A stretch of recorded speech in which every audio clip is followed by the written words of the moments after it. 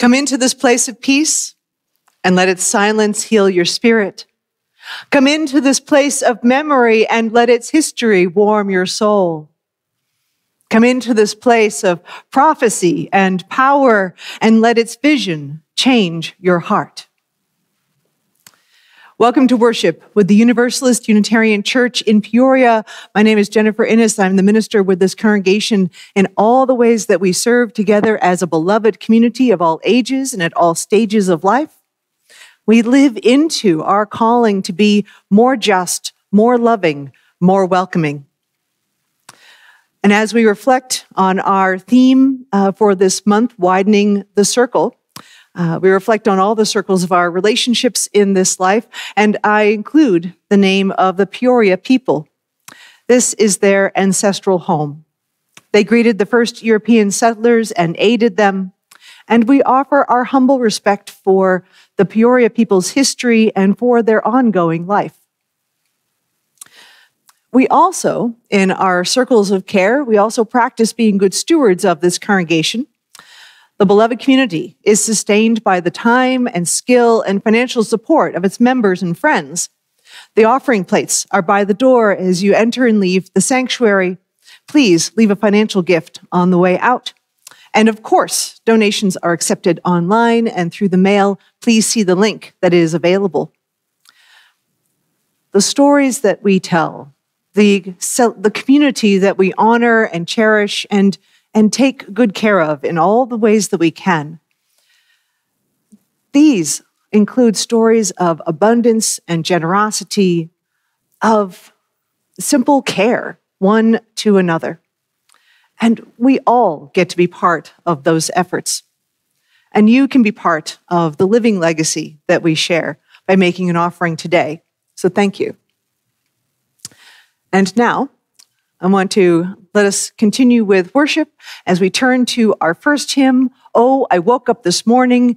You are welcome to rise in body or spirit and join me in feeling the hymn, Oh, I Woke Up This Morning. Oh,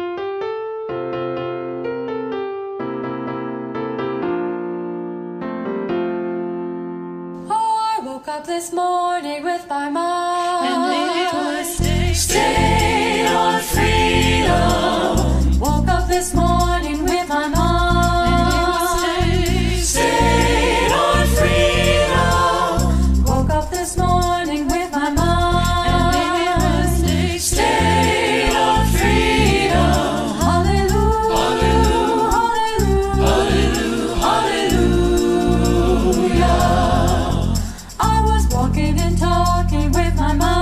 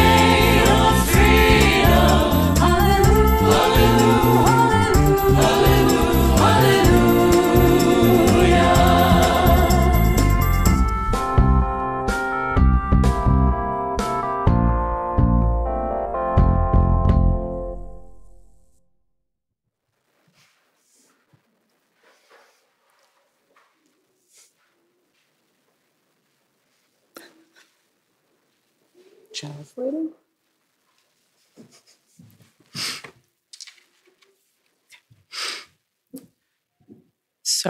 This is the congregation that gathers in faith, not faith in one religion or one God or any one way. We gather in faith of the power of diversity, the power of love, and the hope of a world transformed by our care. We gather in faith in ourselves and those around us. Not a faith that requires perfection or righteousness in one another. Rather, a faith that in our shared imperfection, we may learn to stumble and fall together. Faith that we will help one another to rise and to try again and again. We are Unitarian Universalists.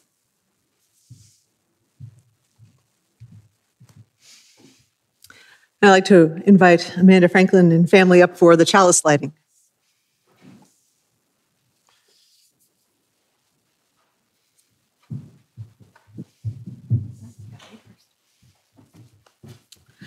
Out of the Flames by the Reverend Sarah Eileen Lawal. Out of the flames of fear, we rise with courage of our deepest convictions to stand for justice, inclusion, and peace. Out of the flames of scrutiny, we rise to proclaim our faith with hope to heal a fractured and hurting world. Out of the flames of doubt, we rise to embrace the mystery, wonder, and awe of all there is and all that is yet to be. Out of the flames of hate, we rise with the force of love, love that celebrates our shared humanity. Out of the flames, we rise.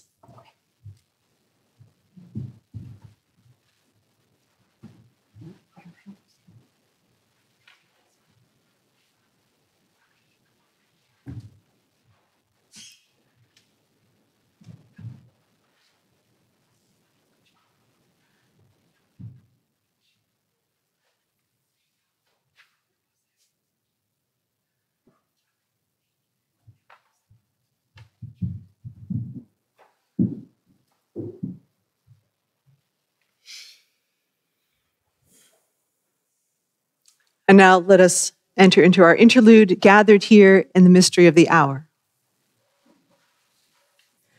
Gathered here in the mystery of the hour, gathered here in one strong body, gathered here in the struggle and the power, spirits draw near. Gathered here in the mystery of the hour, gathered here in one strong body, scattered here in the mystery of the hour, gathered here in the mystery of the body, scattered here in the struggles and the body, scattered here in the struggle of the power, scattered here in the mystery of the hour, gathered here in the mysteries of the body, scattered here in the struggles and the body, scattered here in the struggle of the power, Spirit, draw near.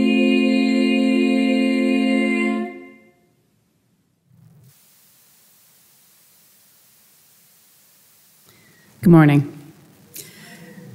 Today, as we're talking about tolerance in our relationships in the world, it feels right to share a story about a very important hero for tolerance from our UU history, a man named John Sigismund.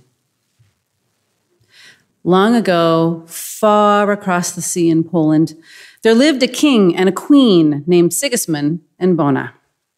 They had a daughter named Isabella.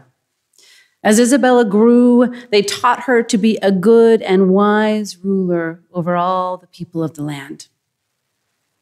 When Princess Isabella was grown, a king from a neighboring country asked to marry her, and her parents said yes.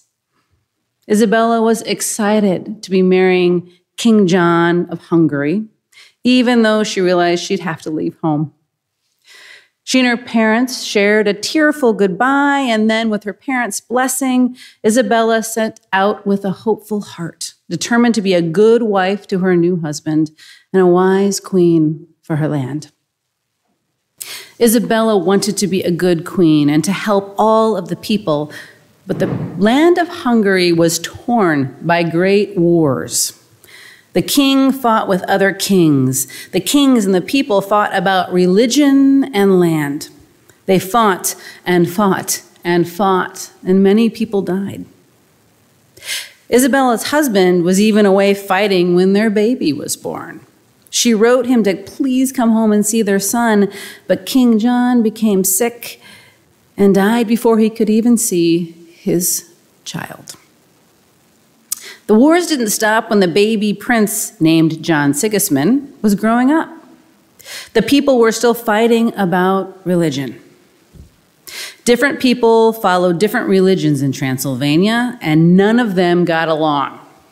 The Catholics were arguing with the Lutherans arguing with the Greek Orthodox arguing with the Calvinists arguing with the Catholics. It just went on and on. When John was 19, his mother Isabella died. Now he had to rule by himself at 19 years old. He wanted to be a good and wise king and to help the people, just like his mother had tried to do, but the people were still arguing about religion. His advisors told him that he should choose only one religion for everyone to follow in Transylvania. That would stop the fighting. But King John didn't think that would work. He decided that talking would be better than arguing. So John invited preachers from the different religions to come to his court and talk about religion. And they came. The preachers talked and talked and talked. Sometimes John feared they would start fighting again, but they didn't. One man talked especially well, and he convinced people in every discussion he had. That man was Francis David. Nowadays, we call Francis David's religion Unitarianism, which is one of the historical roots of Unitarian Universalism. Because he said that God was one pure being instead of being split into three: God, Jesus, and the Holy Spirit. He said God was a unity, not a trinity. King John decided that he liked that religion too, and he became Unitarian. The advisors now thought that finally they had one religion for the country. But King John Sigismund had other ideas. He believed that having the freedom to follow whatever religion spoke to your heart and was most important to you was right. So at a meeting in the town of Torda, he issued a special law called the Edict of Torda. The law said that no one shall be treated badly for their religion by anyone. And he allowed the people of Transylvania the freedom to choose whatever religion they thought was best for them.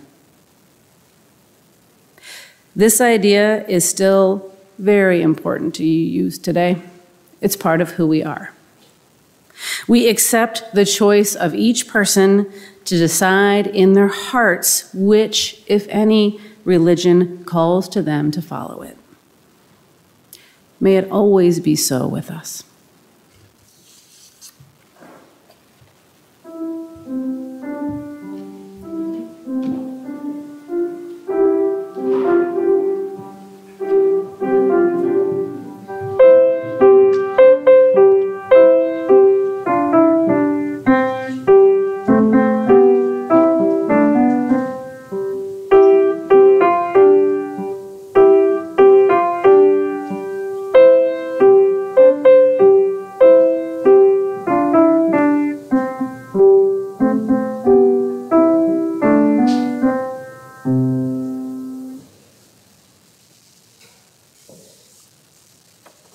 Can't tell you how much I've missed that tune. Just to be able to sing softly together. I'm hearing it in the Mass, it's okay. And to sing out and bless our children as they go on to their classes. It is such a gift. In this time, we have a chance to offer a little gift to each other. This is the time in our service where we light a candle. And that can be, we light these candles in silence during our music for meditation. It is an opportunity to do a physical act, if you will, something that recognizes what is in the fullness of our lives and makes a little bit of that fullness visible in this beloved community. I want to invite you during our music for meditation to come forward from one of the sides of the congregation and light the candles that we have before us. If we need more candles, we have more. Just let me know. We will take care of it. We have plenty of light to share. And now, let us enter into our music for meditation.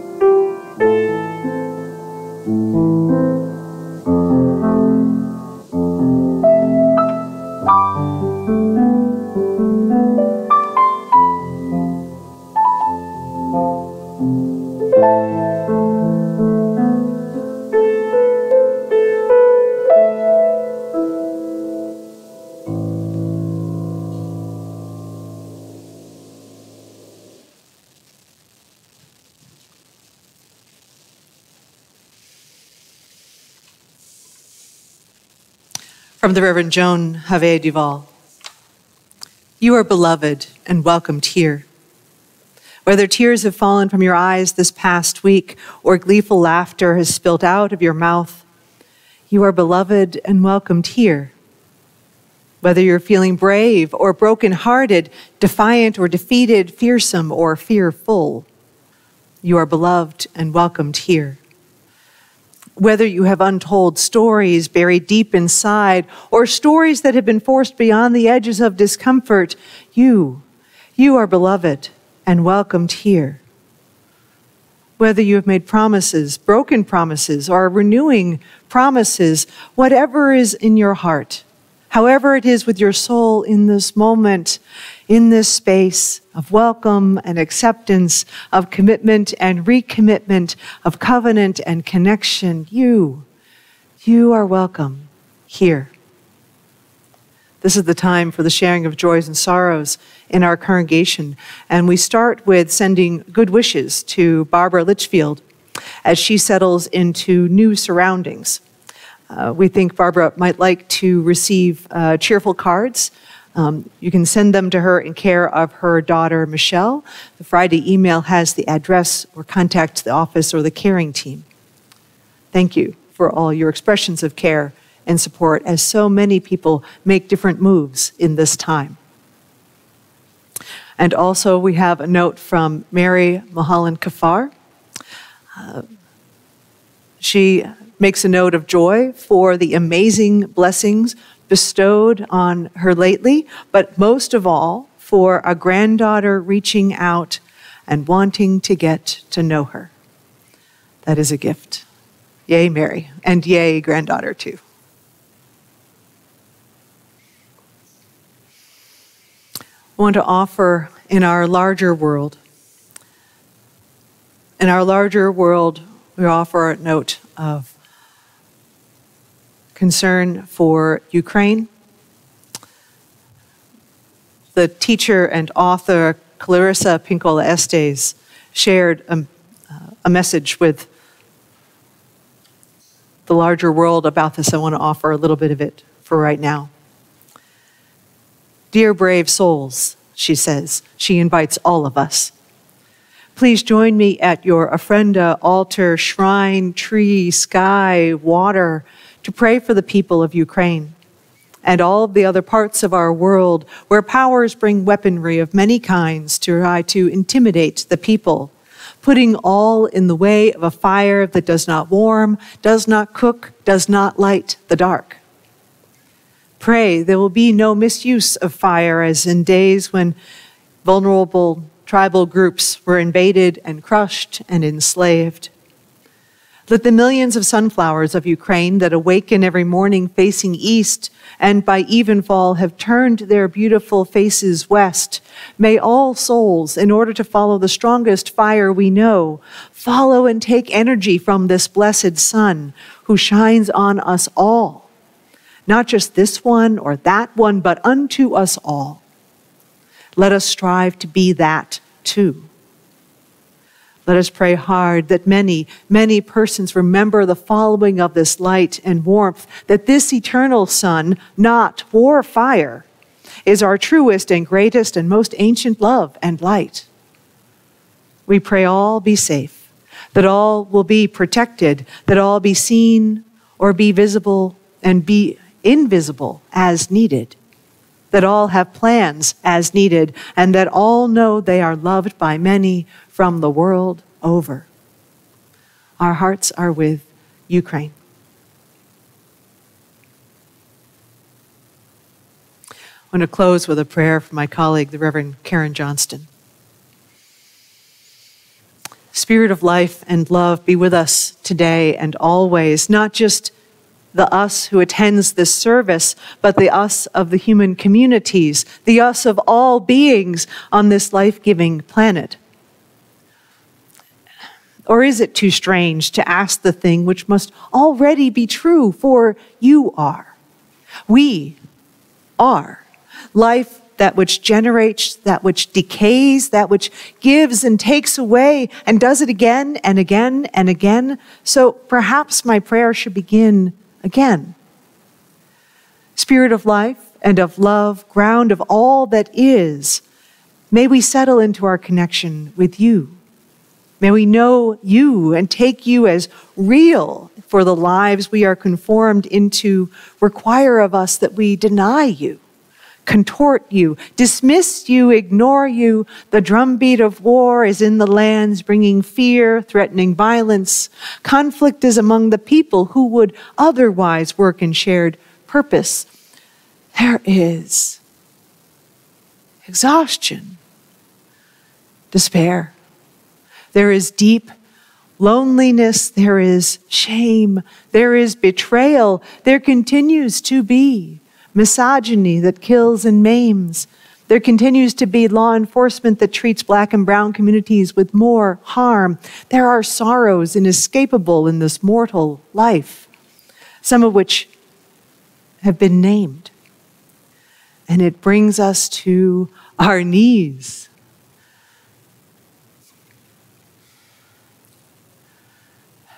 And there's also joy. Gosh darn it, there's joy. Damn it, there's joy. Ugh. There is companionship of furry and feathered creatures. There are sunsets. There are colors of which break open our hearts. And there is poetry. There is music. There is art. There are moments we are saved by each other. Moments large and small. Like when a small band of volunteers and families show up for games and cookies on a Saturday. That was yesterday. Those people who show up and sing in the choir before service, that was this morning. And then those who prepare to welcome all who enter. Thank you to our ushers and our greeters. Truly, there are moments when we know we are home. There are moments fleeting as though they are, when we catch the smallest glimpse of the holy. I invite us to spend a few moments together in shared quiet, in the stillness, savoring all that is our life. Join me in a moment of quiet and breath.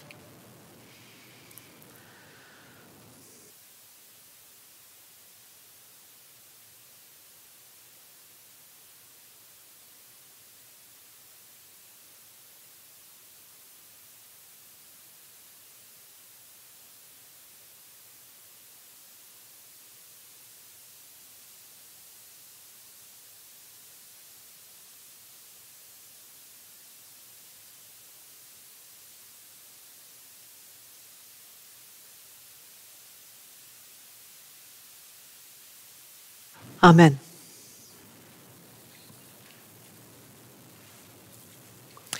We have for our reading today a section from the work of Philosopher Karl Popper, and I want to thank Joe Lakota for joining me for the reading.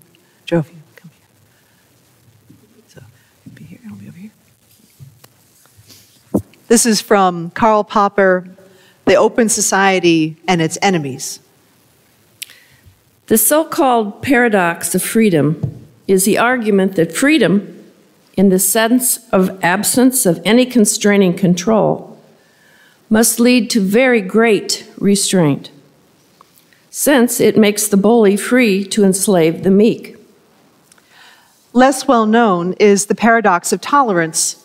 Unlimited tolerance must lead to the disappearance of tolerance. If we extend unlimited tolerance even to those who are intolerant, if we are not prepared to defend a tolerant society against the onslaught of the intolerant, then the tolerant will be destroyed, and tolerance with them. In this formulation, I do not imply, for instance, that we should always suppress the utterance of intolerant philosophies, as long as we can counter them by rational argument and keep them in check by public opinion. Suppression would certainly be unwise. But we should claim to right to suppress them if necessary, even by force, for it may easily turn out that they are not prepared to meet us on the level of rational argument, but begin by denouncing all argument. They may forbid their followers to listen to rational argument because it is deceptive, and teach them to answer arguments by the use of fists or pistols. We should therefore claim, in the name of tolerance, the right not to tolerate the intolerant. We should claim that any movement preaching intolerance places itself outside the law. And we should consider incitement to intolerance and persecution as criminal, in the same way that we would consider incitement to murder or to kidnap or to the revival of the slave trade as criminal.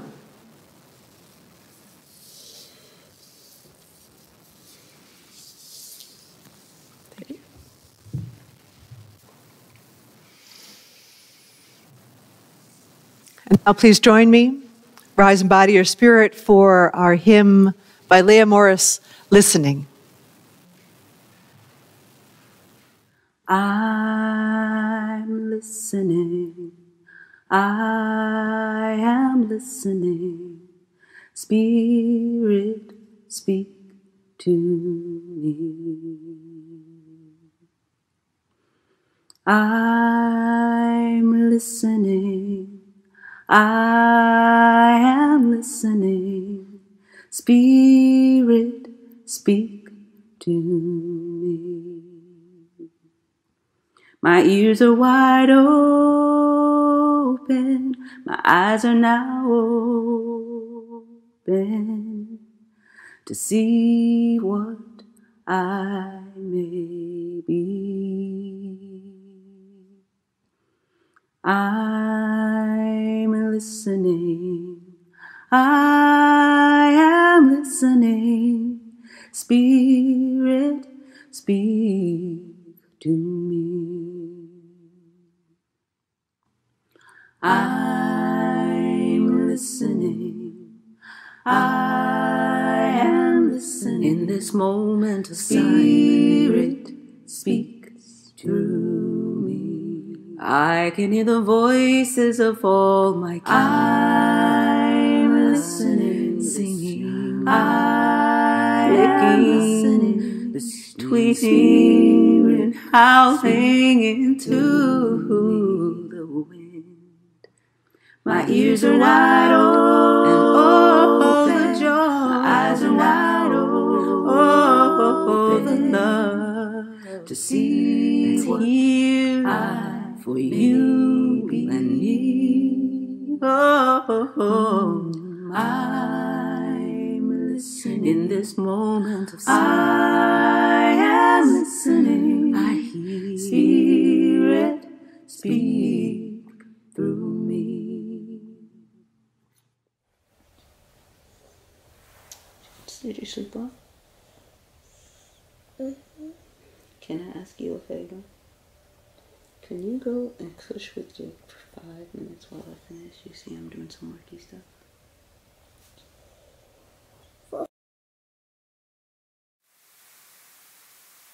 Please be seated.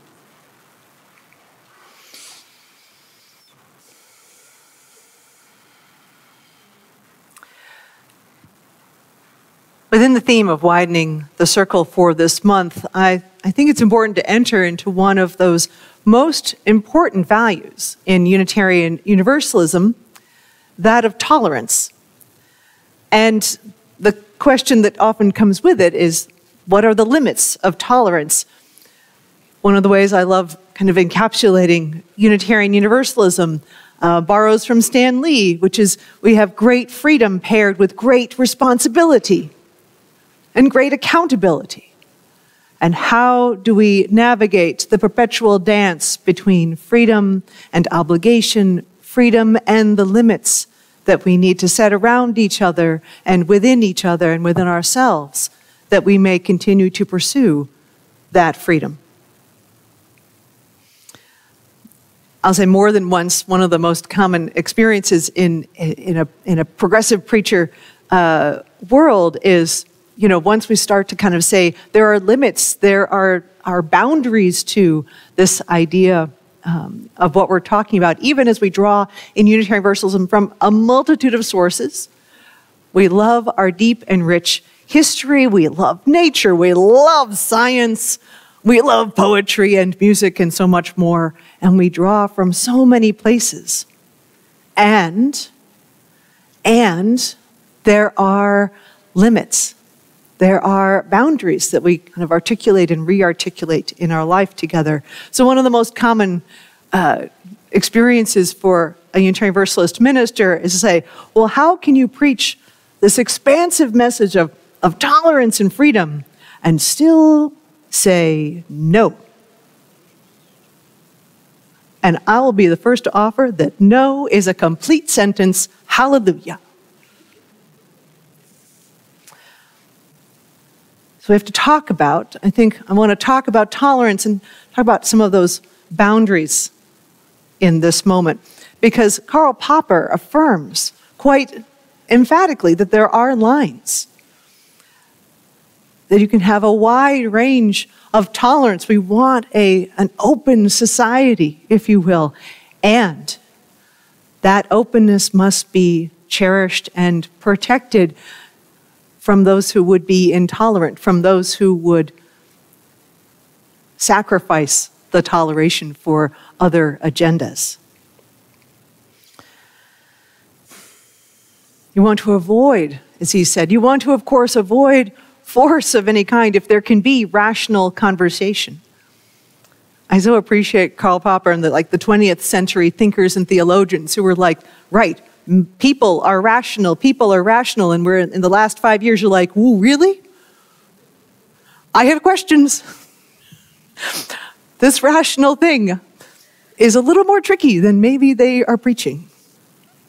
Because Popper wasn't dealing with the internet and social media and how misinformation, intentional misinformation, can swing around the world in seconds and then is so hard to counter and dial back because it triggers our amygdalas. We've been having a highly anxious world experience for the last couple of years in particular. And our little anxiety buttons are on full throttle. And so in this moment, as a global experience, it's even more difficult to navigate the yes and the no. And to say to those who would say that you must submit to my version of the world or you don't matter. I mean, that's what it ends up happening with some of the more conservative voices, some of the more fascist and controlling voices that say, if the world must be made in my image and anything else, I'm going to destroy it. Anything else is not worthy. The forces of tolerance the forces of intolerance would destroy tolerance if allowed to do so. The social contract that so many have presumed in so many ways has already been broken for quite some time. Ask those who are Black, Indigenous, and people of color. But it's even more so. And so we have this opportunity, this space, to reconfigure and remember what is it that we hold dear and why, and then how to protect that. There are such profound differences in moral values. It's no wonder, I don't know about you, but I want to be with the people I want to be with, that I agree with. I mean, to be in, if you're talking about like circles of tolerance, if you will, the circle of tolerance that says, I want to be with people that are like-minded because it's so exhausting otherwise. But then to be enclosed with the people who you think are equally tolerant becomes its own resonance chamber and its own limitedness. So as I was reading Popper and thinking about this, I want to first begin with an understanding and reflecting on what does it mean? What does he mean by tolerance? Because we need so much space for it and so much reflection on it. So this was one of those interesting adventures in going into the dictionary, because that's also scripture for the Unitarian Universalists, to go into thinking about tolerance. And one of the first definitions is that of endurance. Okay, I'm going to hang on until it's done. I can get through. That kind of, all right, I don't like it, but I can be here. I can be in the present moment. So that's just kind of getting through something. But then there's that definition of tolerance that's allowances. The engineers know about this, right? As my father was an engineer designing, he was a flow kind of engineer. He helped make things flow, like steel through rolling mills and that kind of thing. You had to have very, very exact measurements to make steel flow. And so those allowances were teeny tiny, for example. So that or the other places there can be more wiggle if you need something a little less precise. So tolerance is allowance as well. But for Unitarian Universalists, we look at religious tolerance. And we look at how do we make the most space that we can for the wide range of beliefs and perspectives that we know is among us, and we also know that we all benefit from. The freedom to search for meaning. The free and responsible search for meaning. We know how much that matters. Because in that we get to engage and wonder together, ask our big questions together, maybe come up even with a few answers because we know we don't have them all by ourselves. So we need the breadth that is among us, and we need the breadth of religious and ethics and moral diversity that is in our world around us and in history and more.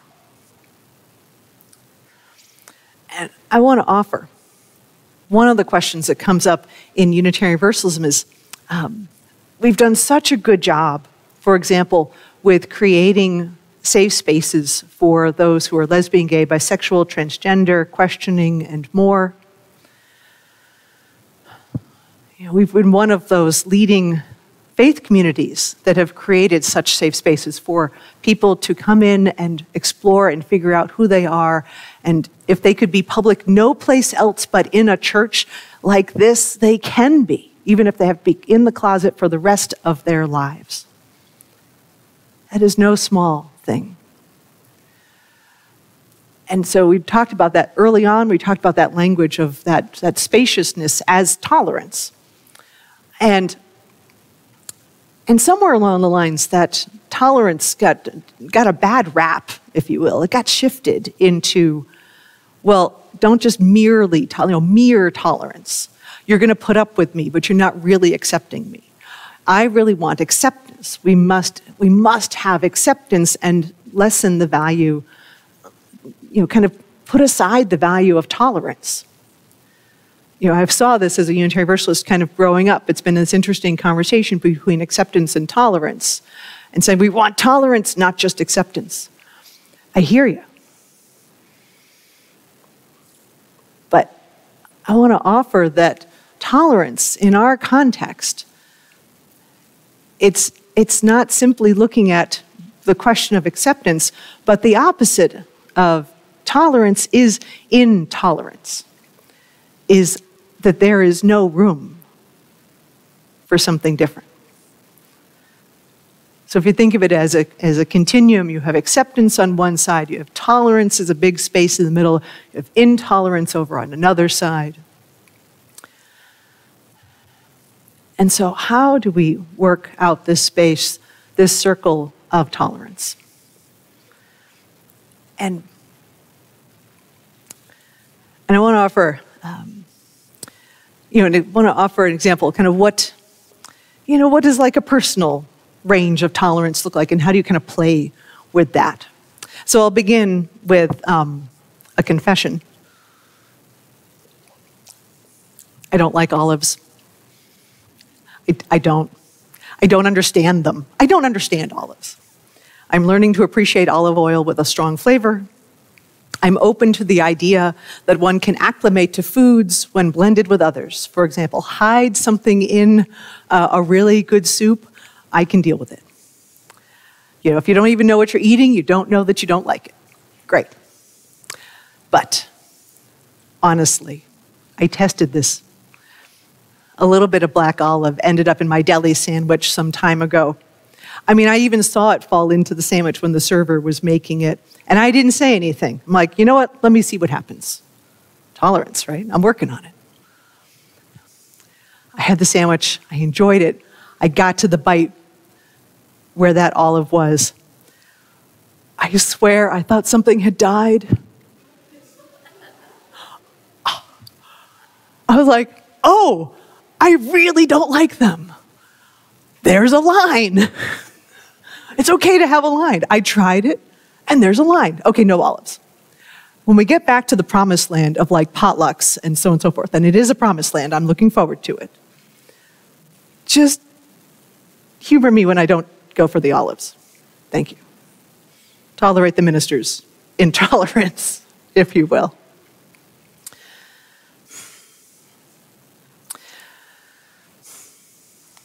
But in the very serious work, in the larger work of navigating tolerance and intolerance, we have to deal with all aspects of our life, the physical, the mental, our range of opinions, and to be around people, to be around the discomfort of being around people with genuine differences. And that's part of congregational life as well. And I so appreciate, Jan Hus and Francis David being able to hold the line and say, you know what? We see how the society is being torn apart, and we're going to live with a lot of discomfort because we're going to allow a little bit more spaciousness in this society so that there's a lot less violence against each other. We're going to allow more room for people to be.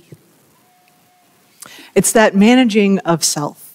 It's that emotional intelligence of managing of self and understanding where your space is and where somebody else's space is, and being able to recognize that and respect it, and to allow, if you will, that circle of tolerance to be as wide as possible, to be, permeable like a cell membrane, if you will.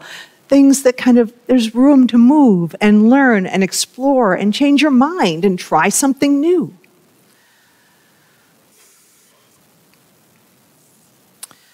Earl Morris Wilbur is our source in Unitarian Universalism for the idea of tolerance, for really naming that as our value. And he talked about this, so this is one of those Unitarian Universalist history resources that many of us in ministry still had to read. It's old. I mean, it's old. It's like he was in the early half of the 20th century, and still this was our major text, for me in the late 1990s. But it's expressed a core of our history that's so important, where he talks about the value of the three elements of liberal religion and where we come from. He says, first, there's three leading principles. First, complete mental freedom in religion rather than bondage to creeds or confessions. So complete mental freedom. Second was the unrestricted use of reason in religion rather than reliance on external authority or past tradition. You must have reason applied to religion. And third, for this moment, generous tolerance of differing religious views and usages rather than insistence upon uniformity in doctrine and polity and worship. Generous tolerance, he said, of different religious views. So freedom, reason, tolerance. That's at the core of our liberal faith in the Unitarian tradition, in the Christian tradition of which we come from. And he spoke about why this was important, why it was so deeply important to engage in tolerance in particular, but all three of these elements working together. He said, in 1920, he said, when all three are in place, they leave the soul of man face to face with God. This is 1920s language here, but there was something about that when I read it. They leave the soul of man face to face with God. He was talking about that when you have this freedom and reason and tolerance in combination, that you have access to the individual experience of the holy. You rely upon mutual tolerance, religious tolerance of thought and practice, of tolerance for different opinions, equality of regard for individual reason, for the experience of faith, and the freedom of thought and the exercise of reason. Those will bring you to direct encounter with all that is, with existence itself. That there should be nothing between the self and the holy, the I and the thou. And Wilbur goes on to say that this freedom in religious thought, it's not for an end itself. It's not it's not a God goal, if you will, but rather that what comes from that relationship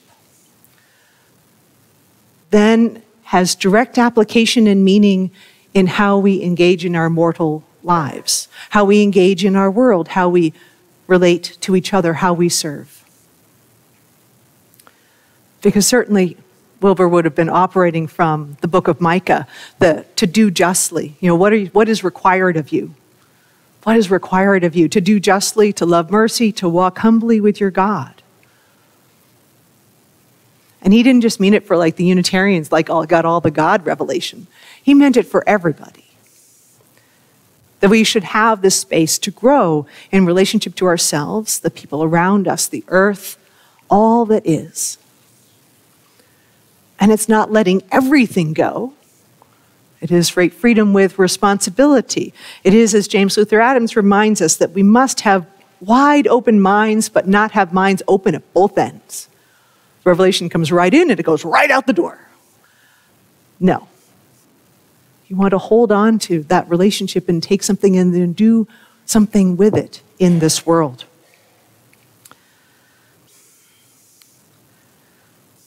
But how do we apply that from a practical perspective? What does it actually mean in our lives to kind of navigate this circle of tolerance? And how does it relate to intolerance? I was thinking about my ministry in Midland, Texas for this one, because that was very much an exercise in acceptance and tolerance and intolerance. So while I was in Texas, there were 5 years when we lived north of Dallas, and then I commuted to West Texas, about 360 miles one way. Yes. Patrick's like, yeah, my spouse. Patrick's like, yeah, that was long. That was long. Whew, goodness gracious. And the wonderful congregation, people would like have me stay with them so I could like be there for 10 days and then go back. I mean, it was a lot. Simply living in Midland is a network of circles of tolerance. Because Midland, Odessa, out there, that's oil country. The reason there are people there is because of oil. The reason that there's a population of any size is because of air conditioning. I mean, truly. So here is this community that directly trades in and consumes fossil fuels to exist and to keep making money, because that's why they're there, because it makes a lot of money. That's why it's there. And there are generations of families. There's a diversity of languages, of race, of culture. There is art and theater and beauty. There's high school football. You haven't seen high school football. I know what I'm saying. There's higher education. There's all the supporting elements of life that go along with people working and living. There's families, there's schools, there's parks, and there's a lot of great Tex-Mex food. I avoided the olives there too. Moderate and liberal and progressive voices have a lot to navigate in that environment. It was a daily task to serve with this congregation where most folks were involved with the oil industry and rely on that work for their income, love their work, while being in a faith that rails against harm to the environment, the extraction of fossil fuels, and wants to call our attention to climate change. Church message, work life, oh my goodness. Marking also the problems of capitalism and consumerism and hyper-individualism and making that all more known. It was this spiritual struggle for those who find the oil, wanting to feel welcome and feel their church and their community in a congregation where people often spoke out against harm to the earth and harm to the environment. The frustration. And I got to be the minister, and I got to be the minister for a short while and be a witness to navigating this and trying to foster community and grow a congregation in the midst of this. But the members really had to live with each other in a whole different way than I did. And those different edges of acceptance and tolerance and intolerance were all bumping into each other all the time. And here they still were committed to freedom, reason, tolerance, love, justice in the world. and the worth of being a beloved community, raising children, supporting each other in hardship and illness and age, protecting each other's right for the search for truth and meaning, and recognizing there were moments when they were at an impasse because of conflicting priorities, and yet still remaining connected. And what was also true was that you had folks who would leave the enclosure, the care of the congregation, and go into their work lives where they may not be able to say where they go to church, and may have to endure hearing a lot of views that are deeply morally hurtful, and in spaces that often did not tolerate variations in politics and perspectives. They would need to navigate this circle of tolerance and then often encounter a much less tolerant world.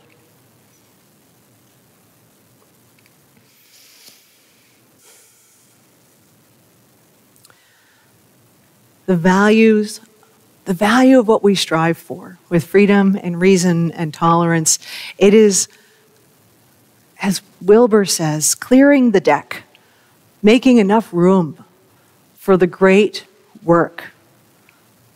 It wasn't exclusive to Unitarians. He wasn't trying to be exclusive to the Unitarians even. He was like, if we have done nothing else but clear the deck for the great work of humanity,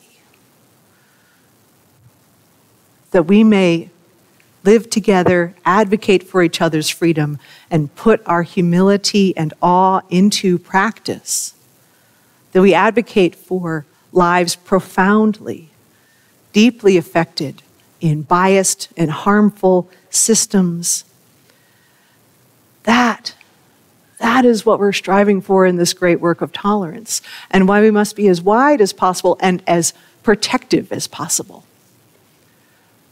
He would talk about the teaching, he came from directly the Christian line, the teachings of Jesus, who would have us tend to those who suffer, call out those who abuse power, and call out those who would interfere with other people's access to their God. It's not letting the work of tolerance is not just letting everything go. It's not all acceptance. It's not any one thing. It is keeping our minds and hearts open to the possibilities, but not entirely open that we lose ourselves and lose our space to be ourselves. Not let that world of tolerance be destroyed by intolerance. And as I close, I recognize that we leave from this space in this moment. This is, in fact, one of those circles. It's nice to be here. It's good to be here for a minute. And then we go out into the world and try to keep with us the meaning of that tolerance, not acceptance, not intolerance, to live in this world with its abundance of efforts of those who would conform, who would make the world over to their moral values, who would harm those who are marginalized, would harm all of us, and would condemn and dismiss people if we don't agree. Let us go forth. It is up to us to navigate these questions in this future, in this day, and in this hour. Let us go forth. How we answer the question of tolerance and its paradox is up to us. How will you answer? Amen. Please join me for our closing hymn, Wake Now, My Senses, from the late Thomas Michelson. Please rise in body or spirit.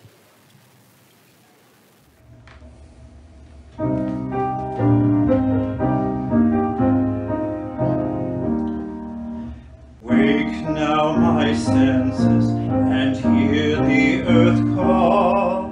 Feel the deep power of being in all.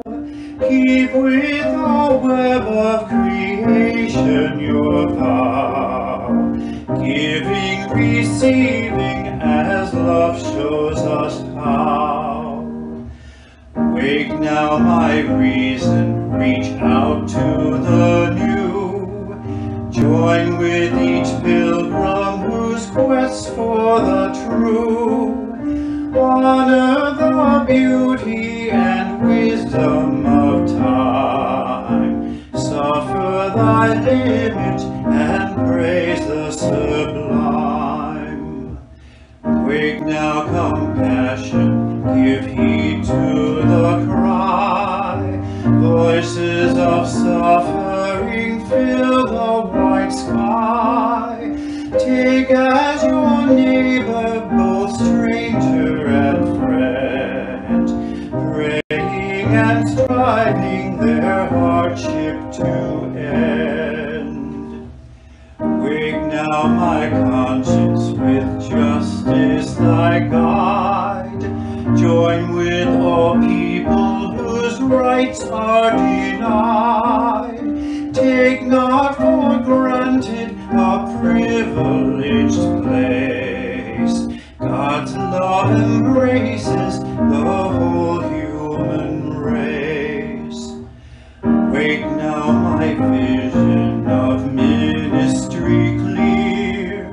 Brighten my pathway with radiance here. Mingle my calling with all who will share. Work toward a planet transformed by our care.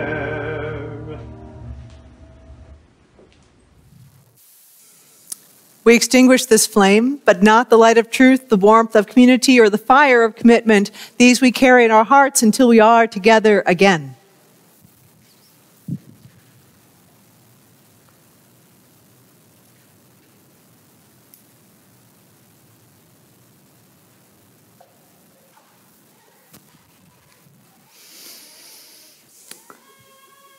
With what benediction shall I leave you? In your life, may you know the holy meaning, the mystery that breaks into it in every moment. May you live at peace in your world and at peace in yourself. And may the love of truth guide you in every day. Our worship is ended. Let our service begin.